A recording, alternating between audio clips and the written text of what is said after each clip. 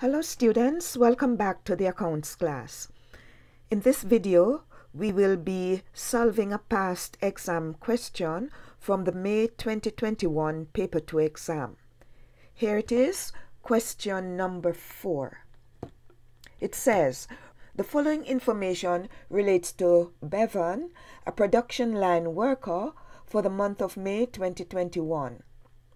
Payroll information for Bevan. Total number of hours worked for the month, 185 hours. Statutory monthly deduction, $190. Voluntary monthly deduction, $200. National insurance deduction per month, $120. Regular pay rate per hour, $20. Overtime pay rate per hour, time and a half. Total number of hours in a regular week is 40 hours, and you're to assume that 4 weeks make up 1 month. Now, part A, 1, asks you to calculate the total number of hours, total number of regular hours which Bevan worked for the month. Now, remember that the month has 4 weeks, and the total regular hours in a week is 40 hours. Therefore, the total number of regular hours that Bevan worked is arrived at by simply multiplying the number of hours by the number of weeks in the month. So there's your answer, 160 hours. And that part of the question carries 2 marks, so you shouldn't spend more than, say, 3 minutes doing that part of the question. Now, the second part of the question asks you to calculate the total number of overtime hours which Bevan worked for the month of May. Now, total overtime worked is equal to the total hours worked minus total regular hours. So that would be 185 hours, the total number of hours he worked for the month, minus the total number of hours in a regular month. So that would be 185 minus 160 hours. So Bevan worked a total of 25 hours overtime. And again, that carries 2 marks. Now, part 3 of the question says, using the information provided in the table on page 16 and your answers from parts A, 1 and 2, calculate Bevan's net pay for the month of May 2021. Now, net pay is equal to gross pay minus total deductions, and gross pay is equal to regular pay plus overtime pay. And of course, pay is equal to hours worked times rate. Now, the regular pay is equal to the number of regular hours worked times the pay rate.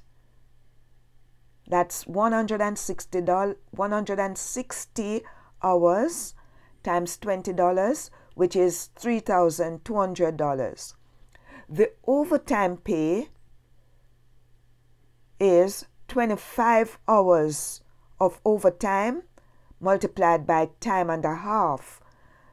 So time and a half works out to be $30 per hour, and 25 hours of overtime was worked. So that's a total of, now remember that gross pay is equal to regular pay plus overtime pay. So that is $3,200 regular pay plus $750 overtime pay, giving you a total of $3,950.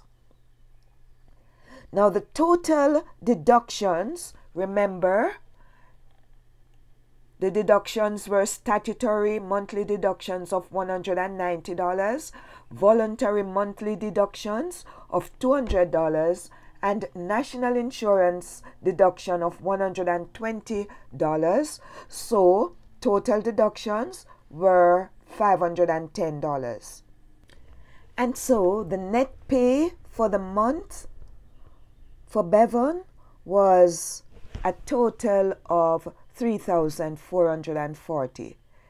That is the regular pay minus the total deductions. And that carried 4 marks. So no more than 6 minutes for that part of the question. Part B, 1, says state one example of a statutory deduction. Statutory deductions are amounts that the law requires to be taken from the gross pay. For example, income tax, which is also called payee, national insurance, which is social security, and in Jamaica we also have national housing trust and education tax. That part of the question only carries 1 mark, so it does not require a lot of writing. And the same thing with part 2. State one example of a voluntary deduction. Voluntary deductions are amounts that the employee asks to be taken out of their gross pay. For example, loan repayments, union dues, life insurance premiums, health insurance. Again, not a lot of writing. It's just 1 mark. Okay, John, the proprietor of Foot Soles, a business with trades in shoes, has supplied the cash projections data shown on page 18. So here is the data on page 18, and you're given some additional information. It says Foot Soles forecast that the bank balance will be $5,000 on the 1st of May 2020. You're to prepare the cash flow projections for Foot Soles for the 6 months ending October 2021, and by calculating and completing the appropriate spaces in the form provided. You're to include all appropriate headings and labels, fill in necessary totals, include any missing sections for the completion of a cash flow statement. So let's put in the heading, and I'm going to go ahead and put in the different sections. So here's your heading, and remember you're getting mark for it. You're getting a mark for your heading, so make sure it is stated correctly. Now the top part of your cash flow projection will show the inflows of cash. You're going to show the total inflows.